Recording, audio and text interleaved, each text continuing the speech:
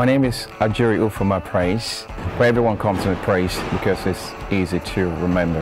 I'm a team leader here in Katoen, and I've been working for a little bit over 3 years.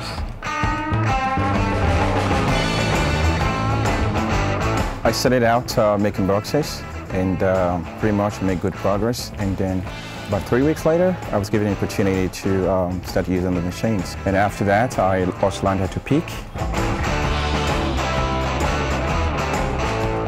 The job of a picker is actually to pick items from ice and bring to a loading zone which should be ready for a packer. It's pretty easy, but you must keep in mind that it's very important the picker knows what he or she is doing, because any mistake that results as a result from the picking, it affects the packing and will lose time also for loading.